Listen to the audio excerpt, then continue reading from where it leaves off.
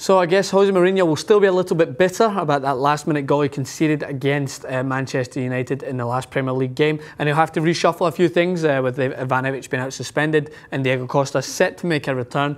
So we'll see how it pans out here. We'll give you a prediction of the game. If you're watching after the game, make sure to leave your comments in the section below and let me know whether you think I was right or not. It's Friday here at TYT Sports. Let's talk tactics. So Manchester United and Chelsea was a game that provided a lot of insight into both teams' tactics. Jose Mourinho took a lead with Drogba's goal and wanted to hold on to that lead, and he done it very successfully until a free kick was given. Ivanovic was sent off and Manchester United levelled the game at 1-1.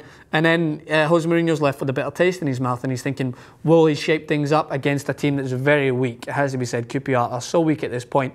You need to wonder whether Chelsea are going to run all over them, or whether they're going to go out with their standard formation that they played against Manchester United. So here's the way they lined up against United in the last game. Obviously there has been a lineup in between in the Capital One Cup, but they made some changes. Still stuck to the same formation, but Ivanovic will not be playing. Suspended, so they'll have to change that up. I think Azpilicueta could make a return. I'm not sure if he's still suspended or not. So that's something that Mourinho has to touch on. Whether they are fouls or not, they are getting red cards, and that's something that Mourinho, I imagine, will not stand for. So we'll need to shuffle that up. But your standard Cahill, Terry, Felix Luis, who I thought was pretty good against Manchester United. Then you go Fabregas, Matic, the strong midfield partnership in there.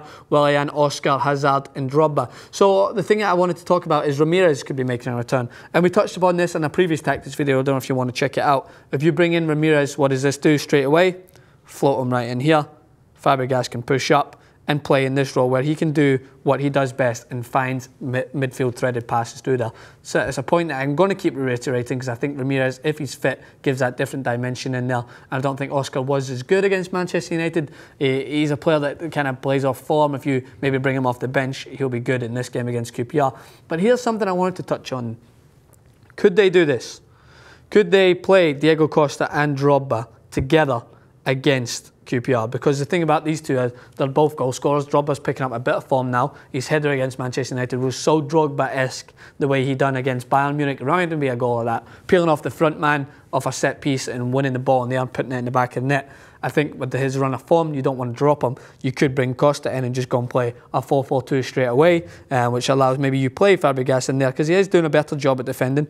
Play him in there with Matic, and then you've got Hazard and Ramirez could play there, which could be very dangerous and allow for so much movement up top, because Drogba likes to peel off a little bit more, come in deeper as he did against Manchester United, pick the ball up in these areas and link up, but then that would give room for Diego Costa to make these runs straight in behind. It's intriguing. I don't know, it might happen. Defensively, they still look strong, conceding one goal against Manchester United. They did a brief scare against Shrewsbury, but they did manage to take it back up a notch and win that game. I don't think they should be worried too much defensively against QPR. Could eat my own words here, but I just think that they're very strong at the back, and Mourinho has them focused on the Premier League, and the way they're playing, they still are the favourites for me in this competition. So that's my suggestion. If they went with a 4-4-2 against QPR, I think they would run them over. I think Drogba and Costa could go on the score sheet. Whether he wants to risk Costa coming back, we don't know. Make sure that if you're watching after the game, as I said, let me know in your section below. I predict a 3-0 win here for Chelsea in this game. If I'm right, say congratulations in the comment below. If I'm wrong, make sure to leave your comments, and follow us on Twitter at TYT Sports and me at Francis_Maxwell. Thanks again.